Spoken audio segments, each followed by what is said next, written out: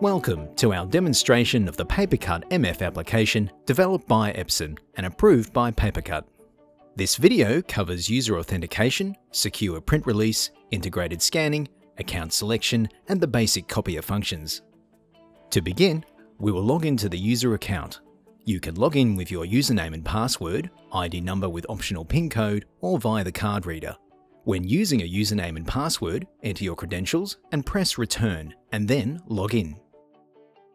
For ID number authentication, enter your ID number and press login. Alternatively, swipe your card and you'll be logged in.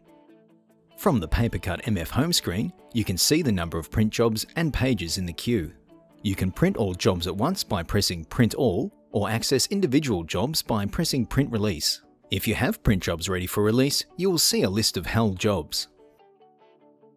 Here, you can print, cancel, and view the details of individual print jobs. You can also refresh the list and easily print all jobs.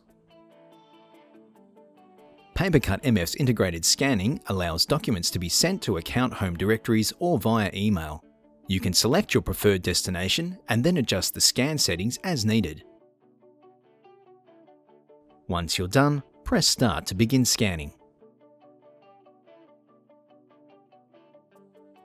To use the copier from the PaperCut MF home screen, press Device Functions and you'll be taken to the account selection interface. Here, you can select a shared account, which is typically used for a cost center or department. If you cannot find the account you are looking for, you can use the search feature. Select the account and your access will be confirmed. Press OK and you'll be taken to the device interface where you can access the copier functions. All printing and copying will be tracked and controlled by PaperCut MF. When you are finished, press the Home button on the device panel to log out. And that concludes our demonstration of the PaperCut MF application for Epson Multifunction Devices.